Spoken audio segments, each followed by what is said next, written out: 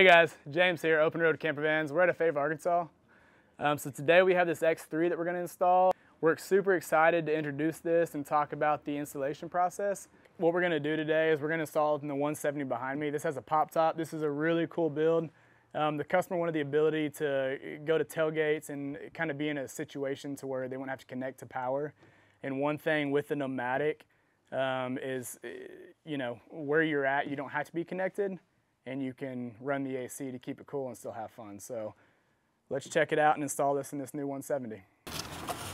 So we have the 14 by 14 template that Nomadic cut out for us. To get this centered, if centered is the ideal position in your van, what we want to do is, again, this is a 14 by 14.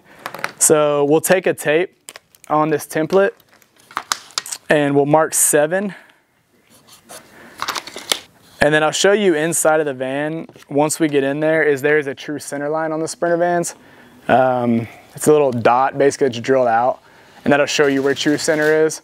That way it makes everything a lot more seamless as far as installing the AC. We marked our cardboard template, and now we're inside of the van. It's gonna fall perfectly here. The reason we're putting it in the back is because we have an SCA pop top on this particular van. As previously, I marked a line here, and also on the trim ring, I marked a line on there as well.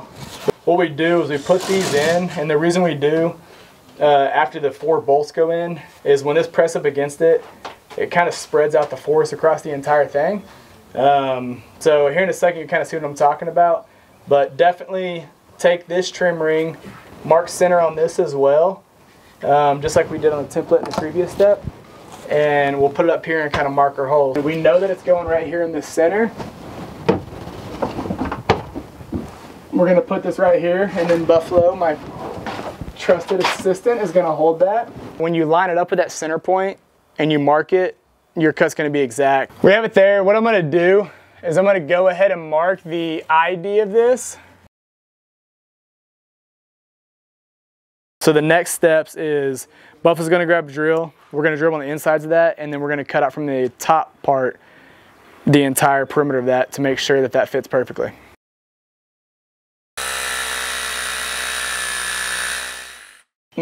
We punched these 4 holes from the bottom in the previous step, and we took a straight edge and marked the exterior of those holes out with a marker. And then now what we're doing is we're putting tape on there, and the main reason is to make sure that when you're using a jigsaw, that it doesn't mess up the paint on the top of it. So in this install, we're gonna use a jigsaw to make sure that everyone understands more or less how to do the install without the professional tools. It's like the best.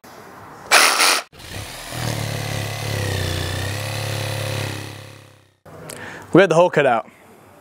Biggest deal now is protecting from the elements. One thing we want to do is make sure there's no burrs. So we're going to grind it, but I need my ears to be protected. So I will make sure that there is ear protection. And then I'm going to grind what has to be ground. After I grind this, I'm going to make sure that it's painted correctly. But before that, because most people paint before that, we're gonna make sure it's clean of all debris and all things that will not hold the paint properly. So I need denatured alcohol, and we carry it here at the shop. How are you gonna apply it? Weird. Paper towels. Done. After I do that, we'll paint pin it. See you in a second.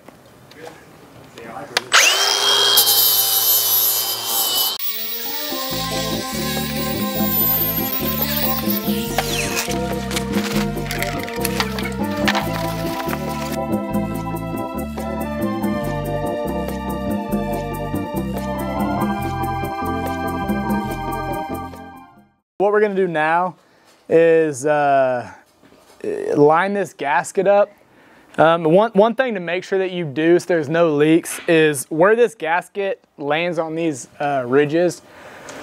Again, make sure it's lined up on the interior. and then mark it. You can mark with a pencil. I would prefer you to mark with a pencil, especially if you haven't done this before.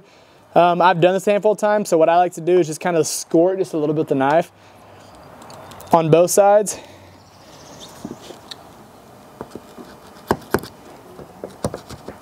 This is the surface we're trying to adhere to, and this is high, so I'm going to cut out the distance from this point to here, and once I cut that out and add some adhesive to it, it'll fit just flat against it.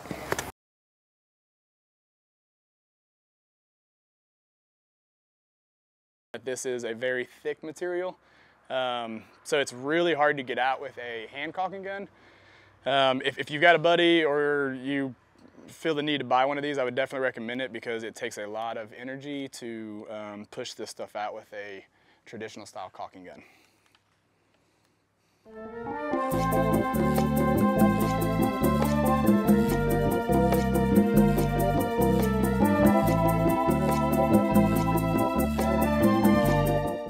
But after that, what you want to do is right here where the gasket meets the roof on the outside, you want to take and put this adhesive sealant all the way around the entire perimeter.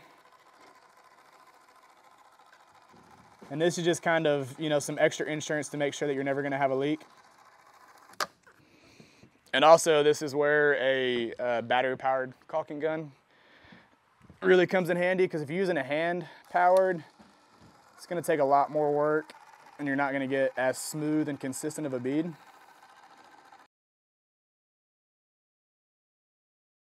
So one of the new things on the X3, which we really like, is there's no need to put adhesive sealant in between the gasket and the actual air conditioner. There's a foam base on the air conditioner itself, so it meets up with this and basically has a watertight barrier, so you don't have to worry about putting anything here, especially if you ever have to remove it or change it years later.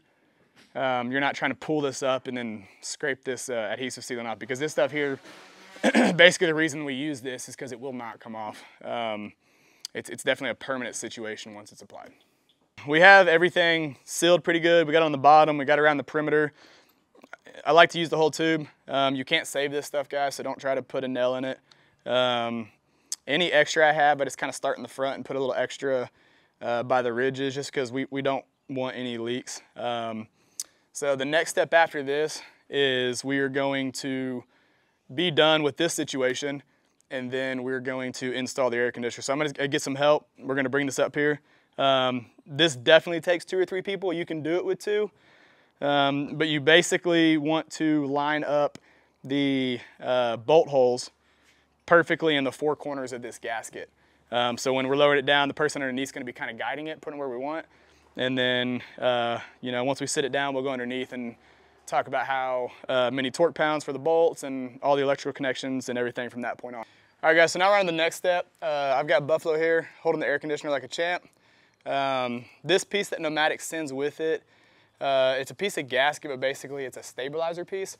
It's got some, you know, adhesive on it. What we want to do is, you know, this is the back of the air conditioner, this is the front. We want to take this, just kind of center it in the back, stick it on there. So once this is sitting flat against that gasket, it won't allow it to rock. If it's going to rock, basically you're going to have, you know, a gap here for water and air to get in. So that's why we put that piece in. And then these 4 bolts, this is what we're trying to center. This section right here is what's going to go perfectly centered over this 14 by 14 hole that we cut. We feel good about the location as far as being square up top, so it looks good here, and also being square underneath. Everything's seated really good. So now that we got the air conditioner positioned up here and we feel good about it, we're gonna throw the shroud on since we're already up here and we feel good about everything looking good. Nomadic sends these rubber spacers, and there's 4 of them. They go only on the outsides of the air conditioner shroud. So you'll see these little keepers right here. Basically this will go first, the shroud will go over top, and they're definitely a little tricky to get in, but not impossible.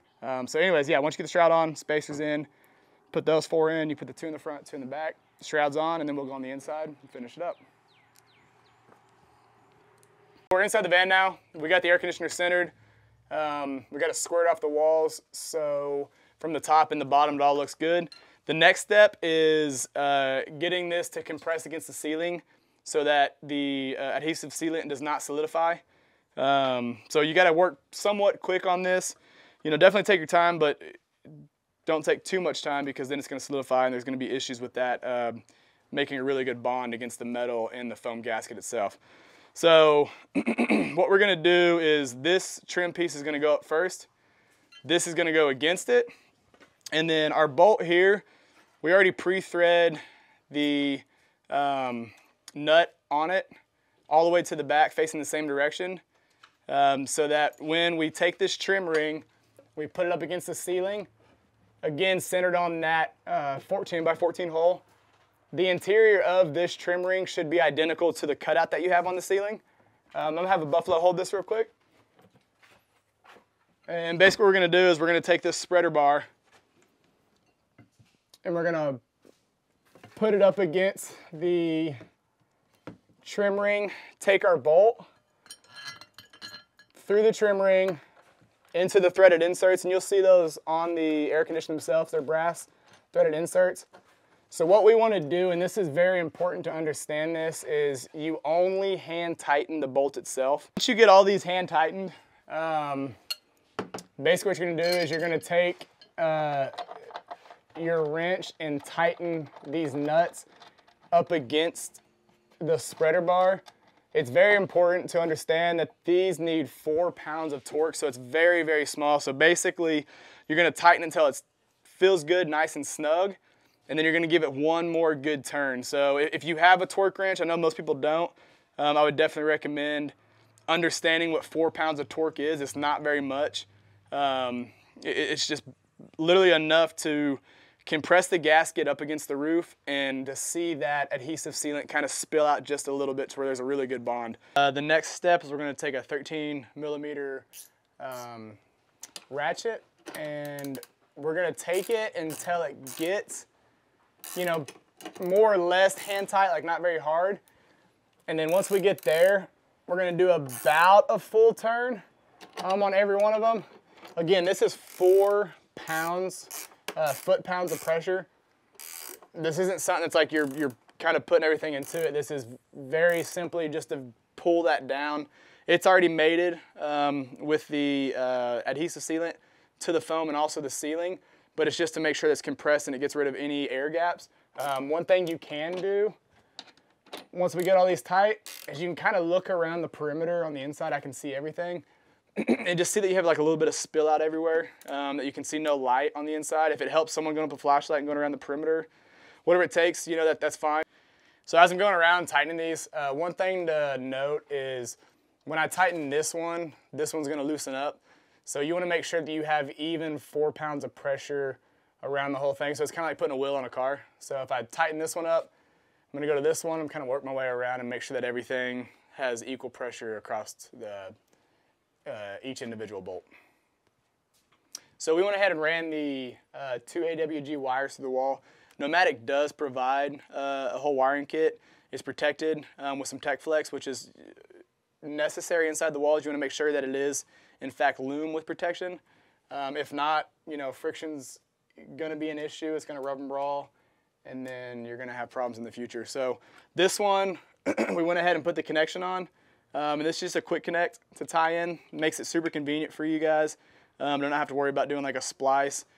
What we're going to do, we're going to start one at a time. We're going to pull that jacket off. We're going to take this connection and run it over top of it. You know, you might have to pull off some of the tape or move some of the loom back to get it as, you know, as seated as possible. This is definitely something that you can do before on the ground before you put the air conditioner on. We go ahead and get it in, and then I just have someone help me kind of hold it to where I'm not trying to juggle holding this and the crimpers as well. Also something to note, we do this every day, so we have professional crimpers. There's options out there. You don't have to spend $500 on a pair of crimpers to get this connection right. It's just, again, something we do every day, so we have, you know, tools that are a little bit more convenient than what you're going to get for kind of a 1 or 2 time use. So I'm going to have Buffalo hold this here. On the negative connection, I've got my crimpers preset. to what we need. We put that on there, make sure everything's seated good.